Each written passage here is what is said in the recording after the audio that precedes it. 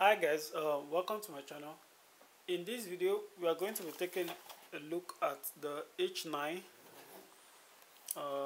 trigger for PUBG Mobile, Call of Duty, name it, whichever mobile game you want to use the trigger for. So in the box you will find an extra or spare silicone rubbers. That's for the trigger itself. A micro USB cable.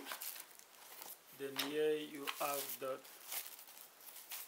triggers themselves, or the cooling mobile controller. So this particular model has an inbuilt lithium battery. So you can turn that on with the switch. You can also turn it off.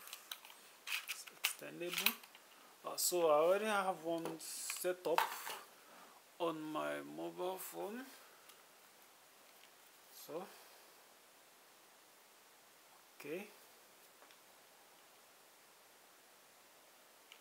let me give it volume.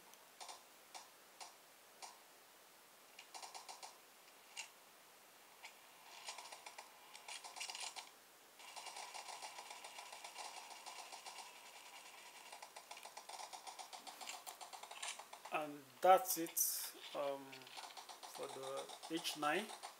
If you want to get one of these, it's going to be available in my store on Konga. So down below I'm going to leave a link to where you can get one of these. Okay.